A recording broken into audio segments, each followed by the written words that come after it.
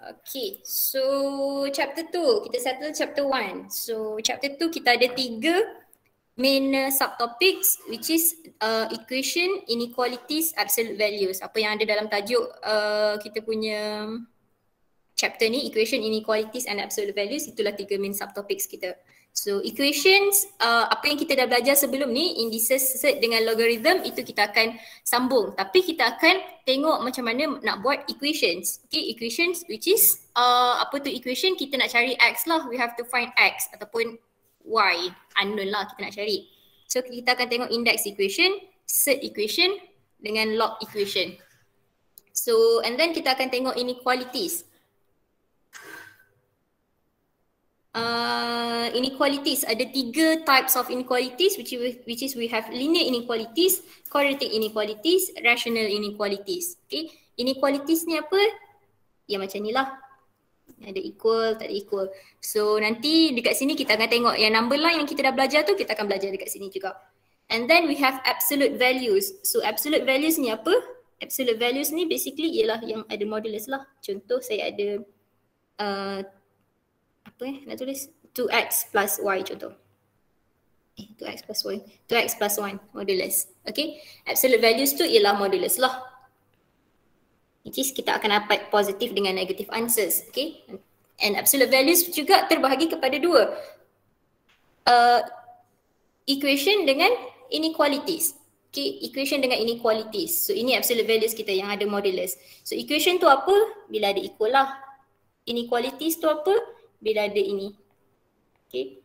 So bawa inequalities sama juga, kita ada dalam bentuk linear, quadratic dengan rational, and then kita boleh pisah juga kepada yang ada 1 modulus dengan yang ada 2 modulus. Okay. So kita akan pergi one by one lah. So hari ni dalam 45 minutes ni kita akan tengok the first part of chapter 2, index equations. Nanti jam 11 nanti saya akan bagi video, which is kita akan cover set equation dengan log equation. Okay. Alright, index equation.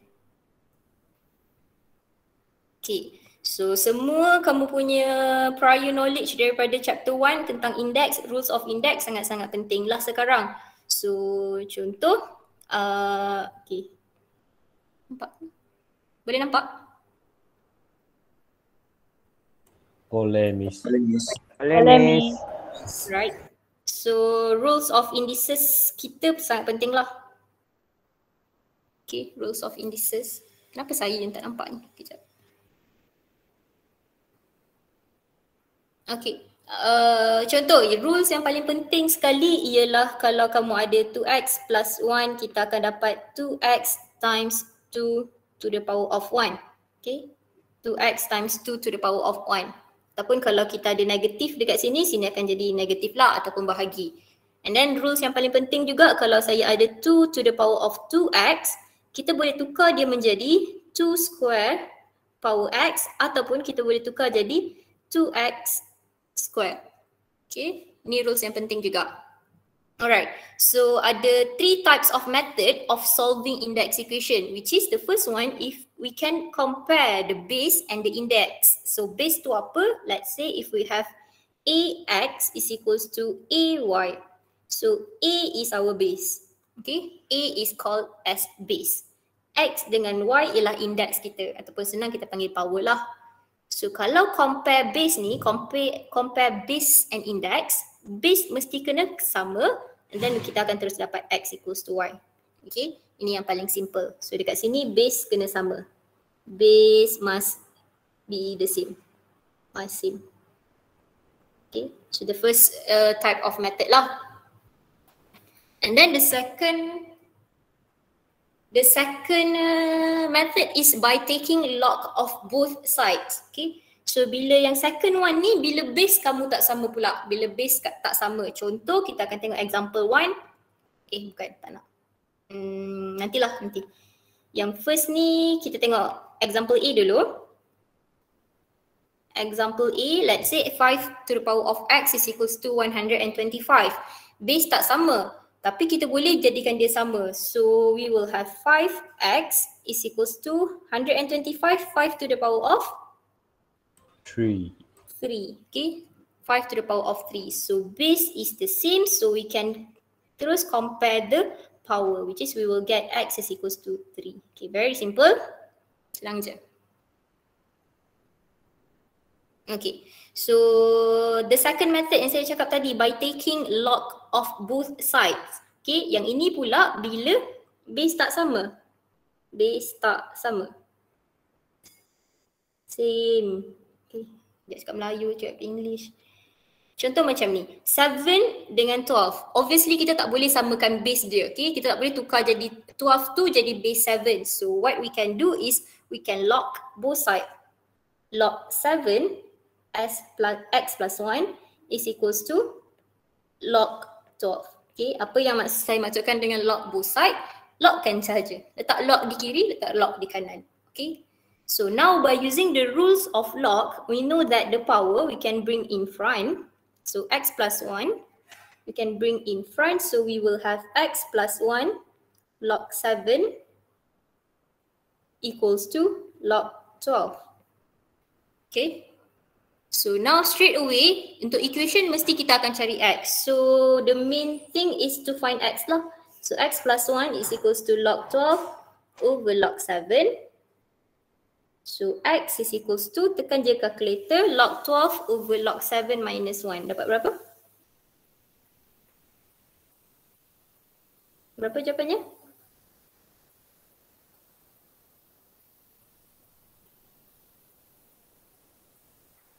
Hashim, berapa jawapan Hashim?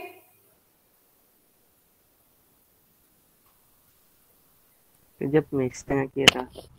Okay.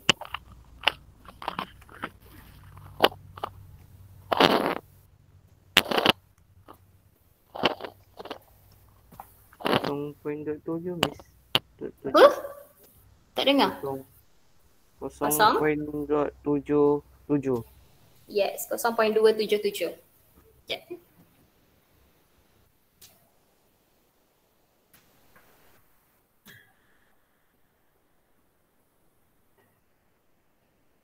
Okay, so 0.277. Macam saya pernah cakap, our final answer must be in 3 or 4 significant figures. Okay, significant figures kita kira dari belakang, 1, 2, 3. 3 significant figures. Jangan tinggal 0.27 ataupun 0.3 saja, salah dekat situ. Okay, tak cukup. So we have 0.277.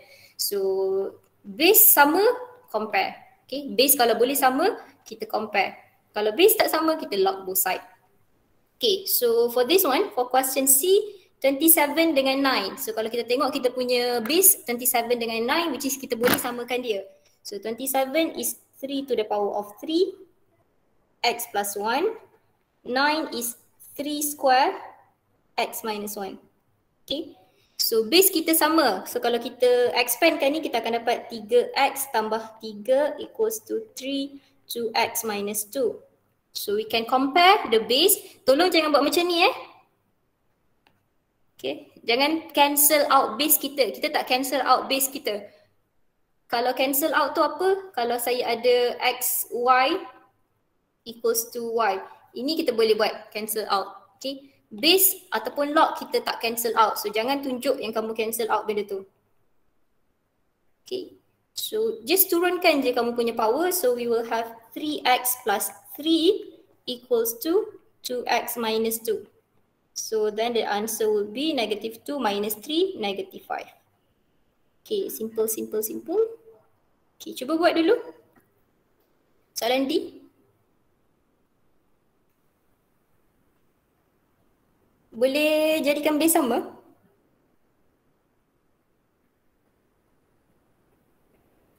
Boleh, Miss. Boleh, okay. Boleh, Miss. 3, 4, 3 boleh tukar base apa? 7 power 3. 7 power 3. So 7 to the power of 3x square equals to, so ini kena nak jadikan power sama, kita kena tukar jadi power negative 1 lah. 1 minus 5x. Okay, so now we will have 7 3x square.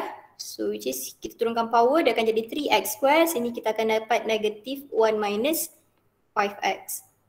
So kita susun, kita akan dapat 3x square minus 5x plus 1 equals to 0. Okay. Alright, cuba tekan calculator, dapat berapa?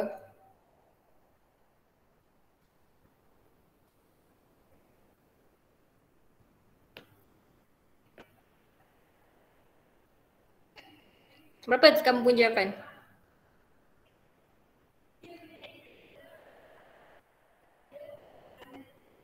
Ada set.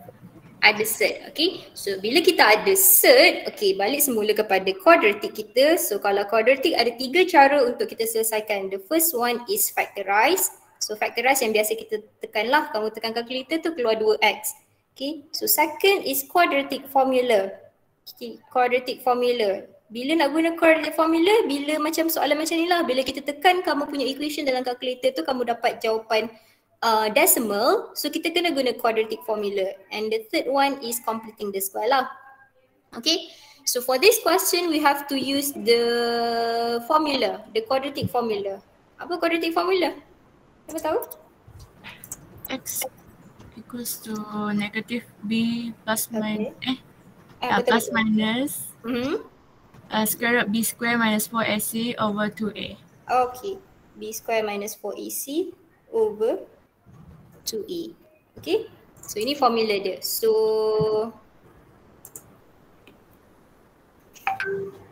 tukar-tukar sikit. So now kita substitute kan, X equals to negative, B kita negative 5 plus minus square root B square negative 5 square minus 4A kita 3, C kita 1 divided by 2A. Okay, so jawapan kita masih lagi, boleh ke saya selang soalan ni? Equals to, jawapan kita kamu, kalau kamu pakai kalkulator kelabu ataupun kalkulator putih, kamu memang akan terus dapat jawapan. So kita akan dapat 5 plus square root 12 13 over 6. Dan satu lagi, X equals to 5 minus square root 13 over 6. Okay, nak tulis dalam point pun boleh juga. Okay, siapa punya mic terbuka ni? Okay. Alright, so nak tulis dalam point boleh, nak tulis dalam bentuk set exact value pun boleh. Tapi yang penting ini wajib tunjuk kalau kita dapat decimal. Okay, kalau quadratic kita dapat decimal, ini ialah markah dia lah. So kalau factor, ini markah dia. So kalau dapat decimal, inilah. Right. Okay. Okay, so the next part is solve the following equation, example 2. So now we have 5 2x plus 1 equals to 6 5x minus 1. So ini ialah method yang ketiga, which is by substitution to get a quadratic equation. Okay, to get a quadratic equation. So daripada example 1 ni kita just yang sama base kita compare power. Tak sama base kita log both side. So kita tengok example 2 pula. Kamu tengok dekat sini kita ada 5 to the power of 2x plus 1 is equals to 6 5x minus 1. So dalam kepala kita, apa yang kita boleh buat dekat sini, rules of indices kita, ini kita boleh tukar jadi 5 2x times 5 to the power of 1. Okay, rules yang saya cakap penting tadi. Ni. Okay, rules ni penting. Equals to 6 5x minus 1. Okay, alright. So, and then next, kalau kita susun balik, kita akan dapat 5 2x tu kita boleh tukar jadi 5 to the power of x square equals to 6 5x minus 1. Okay, so ini rules yang daripada sini. Okay, ini rules yang saya cakap tadi, yang ini. Kenapa kita tukar macam tu? Sebab kita nak jadikan 5x ni sesuatu. Okay, kita nak jadikan 5x ni sesuatu. Kita nak jadikan dia main thing kita. So kalau kamu tengok macam ni macam susah sikit. Okay, susah nak faham. So apa yang kita buat ialah kita akan letkan u equals to 5 to the power of x. Okay, so kita ada 5 to the power of x kat sini pun kita ada 5 to the power of x. And then we let u equals to 5 to the power of x. So sini akan jadi 5u square equals to 6u minus 1. Okay, and then kita susun, kita dapatlah quadratic minus 6u plus 1 equals to 0. So method ketiga untuk jawab index equation is by substitution to get quadratic equation. Okay, by substitution. So kamu kena tengok lah dalam soalan tu, kamu kena tengok base apa yang kamu nak letkan. So now we factorize our quadratic.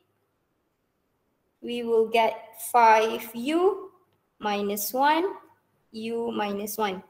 So u is equals to 1 over 5, u equals to 1.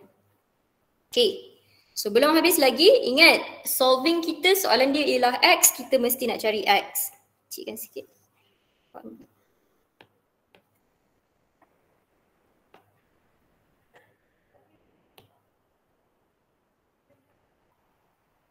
Okay, so kita mesti nak cari x. So jangan tinggal jawapan kita kat sini, belum habis lagi. Kita nak cari x, bukan nak cari u. So u tadi kita letkan sebagai 5 to the power of x.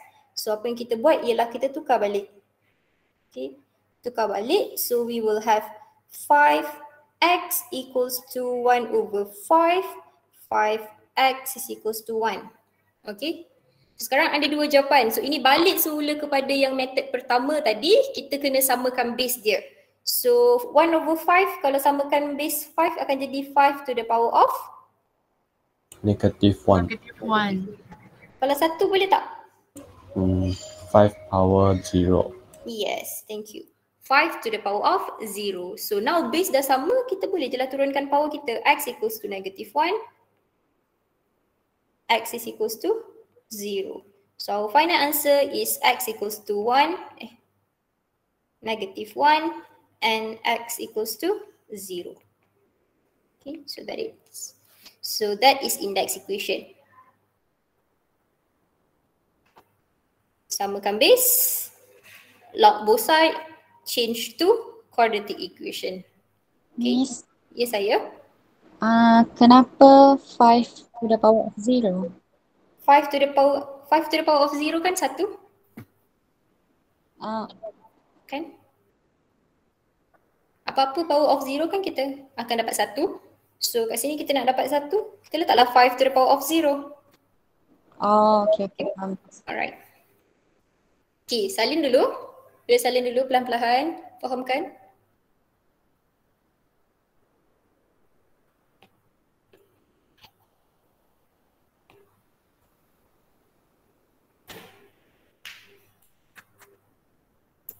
And then cuba kamu tengok next question tu.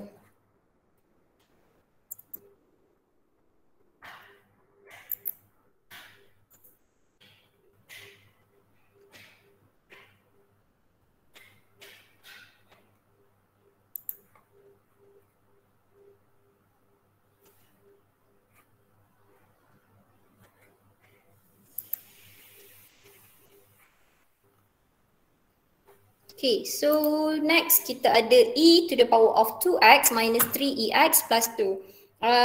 Jangan risau pasal e, tak ada masalah pun. E ni sama je macam nombor 1, 2, 3, 4, 5, 6 tu, e tu sama juga. Base dia ialah e. So apa yang kita nak, apa dalam fikiran kamu, kamu akan letkan e to the power of x, betul tak? Sebab dia single kat sini, e to the power of x. Okay.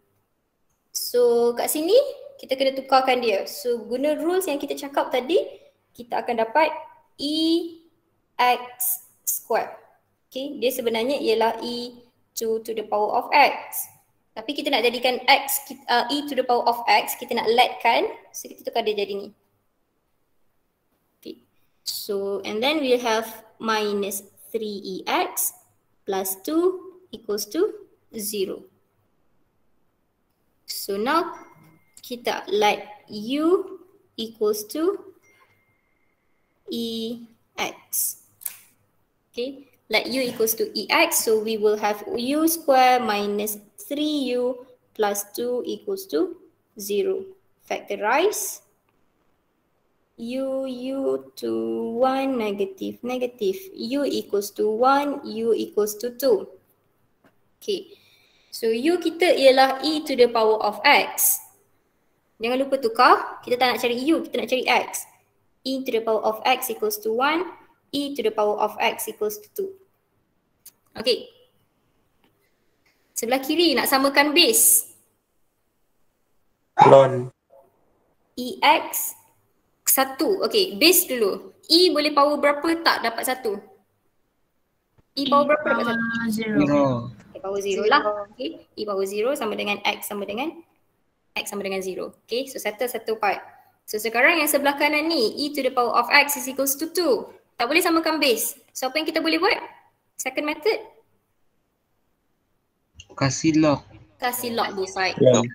Dalam kes kita ialah exponent, so kita akan lnkan dia. Ln both side equals to ln 2. Okay, so ln e akan cancel out. Ln e ialah 1 ataupun sebenarnya x ni kita bawa pergi depan. So x bawa pergi depan, ln e akan jadi 1 lah. Saya tulis ln e to the power of x. So rules dia kita bawa x pergi depan, x ln e. Ln e ni ialah 1, so jadilah x. Kenapa ln e 1? Ln ialah base e, log base e. Okay, so log e sama dengan 1 lah. Sebab tu ln e dia ialah 1. Okay, ini pun kena ingat lah, ni basic knowledge kita. Bila dapat ln e sama dengan 1. Okay, so sini dia akan jadi x is equals to ln 2. So final answer will be x equals to 0, x equals to ln 2. Okay, so index very simple. Apa jawapan yang ada, itulah jawapan kita. Nanti dekat set, dekat log, kamu akan belajar kena recheck pula. Okay, tapi index tak ada recheck. Indices tak ada recheck. Any number, any solution fit on the equations dekat sini. So tak perlu recheck. Okay, cuba buat soalan nombor 4 dulu. 4 pula, soalan C. Cuba try soalan C.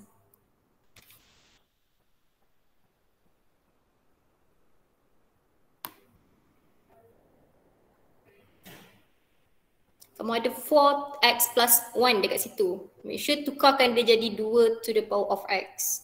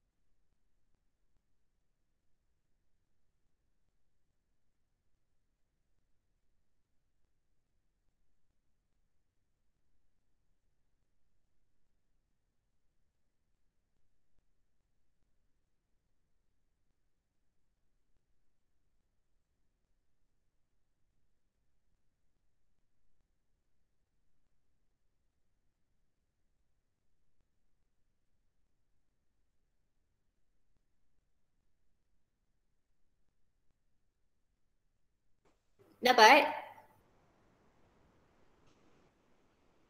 Dapat, Miss. Dapat apa? H equals to -2 and 0. Alright. Thank you, Jason. Okay. So kita ada 4 boleh tukar jadi 2 square x plus 1 minus 5 to the power 2 to the power of x plus 1 equals to 0. So aim kita ialah nak jadikan 2 to the power of x. So kita simplifykan yang ini dulu. Contoh kat sini kita ada 2 to x power tambah, dia akan jadi dot. Kesalahan yang selalu jadi ialah kamu letak 1 kat sini. Okay, salah ingat ini expand kan, dia jadi 2x plus 2. So kat sini mesti kena letak 2. Besarnya lah macam ni. 2 to the power of 2. Ingat ini selalu sangat careless mistake dekat sini. So bila buat soalan tu make sure check balik 2x plus 2. 2x plus 2 dekat sini. So equals to minus 5 2x plus 1 equals to 0. So now we can let u equals to, before tu ini kita boleh tukar juga jadi 2x square. Ini ialah 4. Okay, 2 to the power of 4 ialah 4. Darab. So straight away dia akan jadi kat sini lah. Okay, terus jadi kat sini. So minus 5 2x plus 1 equals to 0.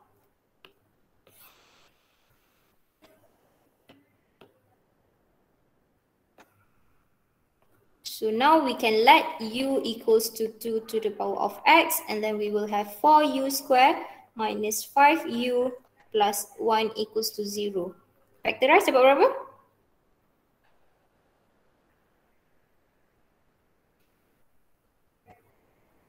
Berapa jawapan dia? 4u minus 1. Okay. U minus Minus 1. minus 1. So we will have u equals to 1 over 4, u is equals to 1. Okay. Dan jangan lupa lagi sekali untuk tukar semula dia menjadi x. So kita akan dapat u kita is 2 to the power of x. 1 over 4 ialah 2 to the power of Negative 2. negative 2. So x is equals to negative 2, and then 2 to the power of x is equals to 1. Again 2x is equals to 2 to the power of 0. So our final answer will be x equals to negative 2 and x equals to 0. Lagi sekali. Okay. Alright, so that is all for index equation. Simple je sebenarnya. Tak banyak pun. Apa yang akan membuatkan dia susah ialah bila dia bagi banyak equation, kamu kena cari x dengan y dekat situ. Kita akan tengok nanti lagi lah dekat soalan partial. Okay, so kita ada masa lagi, sikit lagi. Ada soalan? Ada soalan? Miss, kalau soalan untuk completing the square macam mana, Miss? Untuk index equation tak ada completing the square. Maksudnya sebenarnya kalau kita ada quadratic kat sini, kita boleh guna quadratic formula ataupun completing the square. So yang ini saya tulis ialah macam mana cara untuk selesaikan quadratic. How to solve quadratic.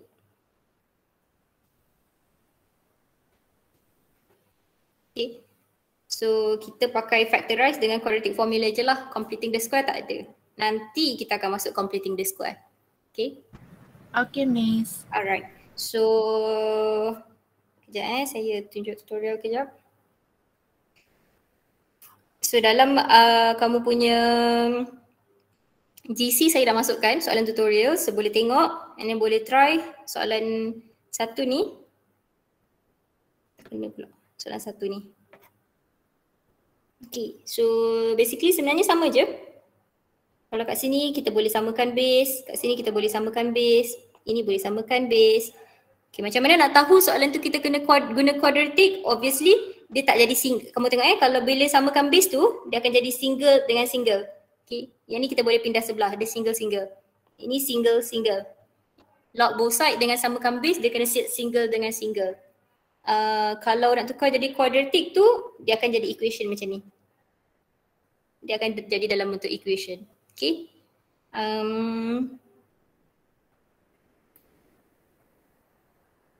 Okay. So saya rasa saya nak berhenti dekat sini. Nanti jam 11 nanti kamu boleh rehat sejam. Jam 11 nanti saya akan bagi video untuk set. Saya bagi awal lah kalau kamu nak tengok awal kan. Saya akan bagi video untuk cert dengan log. Okay. Saya rasa itu sahaja untuk hari ini. Nanti jam 11 jangan lupa sign attendance lagi sekali. Yang dah sign tak apa yang dah sign tak ada masalah. Biar je. Jangan sign lagi sekali jam 11. Itu sahaja. Nah, video untuk jam 11 nanti, video yang saya akan bagi tu ada attendance submit di GC juga. And yang belum submit quiz, sila submit juga quiz kamu. Alright. So itu sahaja. Kalau tak ada apa-apa soalan, thank you class. I'll see you guys on Thursday. Bye-bye. Thank you. Thank you, Miss. Thank you, Miss. Thank Thank you, you. Miss. Miss. Miss. Thank you, Miss. Thank you, Miss. Thank you, Miss. Thank you, Miss.